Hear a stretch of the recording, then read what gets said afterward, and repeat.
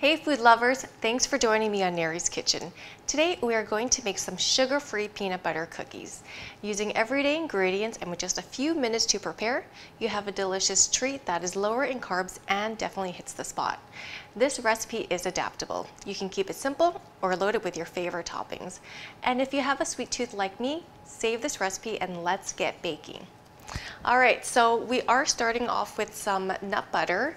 I am using some natural peanut butter, but notice that I had it upside down. And the reason why you want to store your peanut butter upside down is because natural peanut butter, it has the oils. It seems to sit on top, right? And we don't like that. It just makes such a big mess. So I like to actually put it upside down, and that way there is no air at the bottom of the jar, and so then you don't have that oil sitting up. So that's just a little tip for you guys. Store your natural peanut butters upside down. So we are using about a cup of natural peanut butter. Of course, you can use any nut butter you'd like. You can use almond butter or cashew butter, but I have some natural peanut butter on hand, so let's use that. And look how soft it is, right? It's not very hard, as you can tell. So we'll just use about a cup of that. Lid on, once again, upside down. Okay, so let's put that into a large bowl. And then we're also using 1 egg. With baking, I actually like to keep my eggs at room temperature. For some reason, you're supposed to use room temperature eggs. I'm not too sure why, but I think it helps with the baking process. Baking is a science. Everything has to be exact, is what I've learned. And next, we're going to use some baking powder because we want our cookies to kind of poof up a little bit, right? So baking powder is your friend. We are using half a teaspoon of baking powder. Okay, and then also a pinch of cinnamon, just adds a little bit of flavor, not too much, but I would say maybe like a couple sprinkles or a 1/4 teaspoon. So I'm just gonna eyeball this again. There we go. And then our last ingredient, I'm using a blend of monk fruit and granulated stevia. I'm using 3/4 cup. Of course, you can use xylitol if you'd like. You can use some Splenda, any natural sugar you would like. If you want to use coconut sugar, that works as well. If you want to use regular sugar, you can, but it will increase your carb intake. So I'm just gonna add it like that. And now let's mix this thing. So I like these cookies because I only used 4 ingredients, right? 4 ingredients, that's it. And these are ingredients that you probably have on hand already. This is the hard part, is mixing this batter. But notice it kind of forms right away, already into a batter. So that's why I like this. You can get the kids involved also. You really can't make a mistake on this. And look at that, it's already into a batter. So I've already preheated my oven to 350 degrees. Now you just need your cookie sheet. So I'll just grab one right now. So here's my cookie sheet. And then you want to also put a layer of parchment paper, just so that it doesn't stick. It's not necessary, but anything that makes my life easier, I will use it. Okay, so this batter makes about 12 cookies. Oh, there's my oven. So you can just roll it into some nice balls, about 12 balls. And the calories on this, I think it's about 180 the last time I did it. If you guys are watching your diet. Oh. And if you have a cookie scoop, you can always use a cookie scoop. I don't have one, so I'm just gonna eyeball it and use my hands. It's more fun this way, using your hands, I think. Right, Jerome? Yes. I've also seen people use this with regular peanut butter. I've actually never tried it with regular peanut butter. So if you guys have, let me know. I just always use natural. I just think it tastes better, and there's less salt and less sugar in the natural peanut butters. So it's just a preference for me. Okay, so let's just keep on rolling this. How's your day going, Jerome? Great. Great? Yes. Nice and autumn. It's nice and it's autumn. You know, you are right, Jerome, because actually I've been going outside more. And you know, it's just really pretty outside and the leaves are changing, and you know, it's nice to just look out the window and then your mood just changes right away. Yes. My mood anyways. Okay, so it's actually true that weather does affect your mood.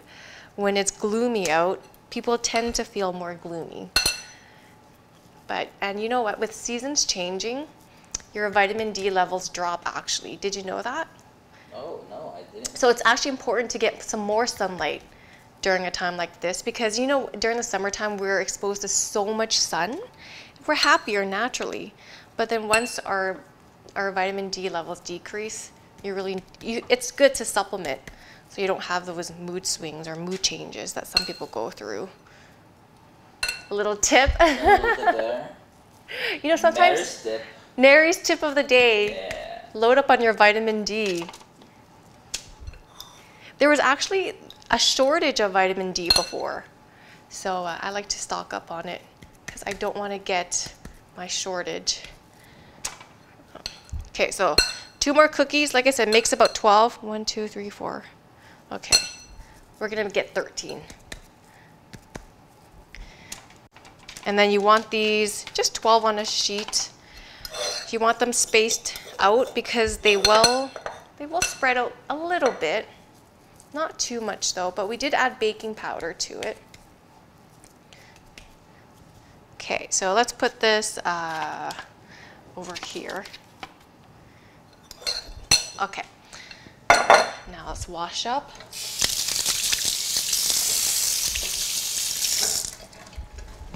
All right, so you want to put it in the oven for 15 minutes total. You want it baking for about 8 minutes, and then after the 8-minute mark, take it out and then turn it over so that the back cookies are now in the front, so it's kind of baked evenly. So to save some time, I actually made the cookies in advance. So this is what it looks like. They've spread out a little bit, but I've actually just kind of flattened it a little bit just so it looks flatter. I like this crinkly look. It just makes it look homemade, so I really like that. So this is what it looks like after it's cooled. You want it cooled for about 10 to 15 minutes. And you can eat these cookies as is, but I like to kind of make it a little bit more fancy. So we're actually going to dress it up with chocolate. I'm just using these sugar-free chocolate chips that I've gotten from the store. You can find these at any natural food aisle, like Superstore has it. Walmart does not have it, but Safeway and Sobeys have it as well. So we want about 1.5 ounces, I would say. So of course, I'm going to use my food scale, and let's measure out 1.5 ounces here. I always use this. If you don't have a food scale, get one. It will help you so much. Okay, so this is 1.5 ounces. And then you want to add a little bit of coconut oil just because you need something to kind of help it melt as well. So I'm going to add about, I would say, 1/2 teaspoon. Where's my fork here? And then we're going to microwave it for about 30 seconds or so. Let's get this in here. And it doesn't take very long to microwave, just 30 to 45 seconds.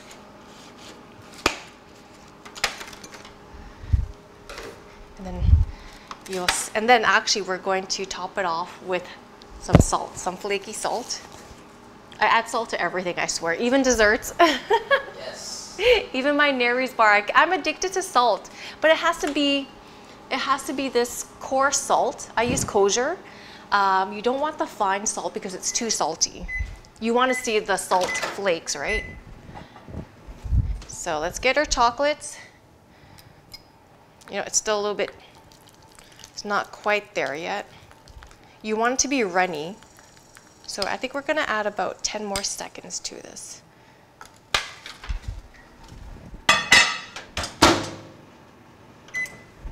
It has to be perfect.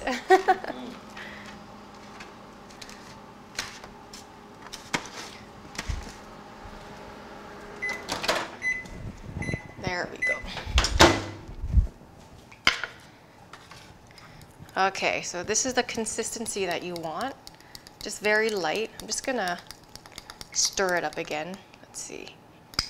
Yeah, you want to see ribbons on your chocolate. So, just taking a look. So these cookies are still going. All right, so take the back of your fork and let's do some nice drizzles. Doesn't have to be perfect as long as you have some nice lines on your cookie. And you can give these to your friends, your family members, and say, hey, it's a sugar-free cookie. Yummy. Right? Doesn't that look pretty? Mm-hmm. Of course, this is optional. You don't have to do it, but you know what? Why not? Let's enjoy the simple pleasures of life, right? Just a couple more. And it looks like it's actually from a bakery. That's why I like it. Couple more. And then also you can get your kids to drizzle this. Look how pretty that is. So once you've drizzled the chocolate over it, just want the chocolate to harden a little bit because you don't want your hands to be all dirty, right? So it takes about, I would say, another 10 minutes. Okay, and then some salt. Again, optional, but you're in Nary's kitchen and I like my salt. Just a sprinkle, not too much. You want to be able to see the salt flakes. And not everyone likes salt, but it just makes it taste so much better. It cuts into that sweetness.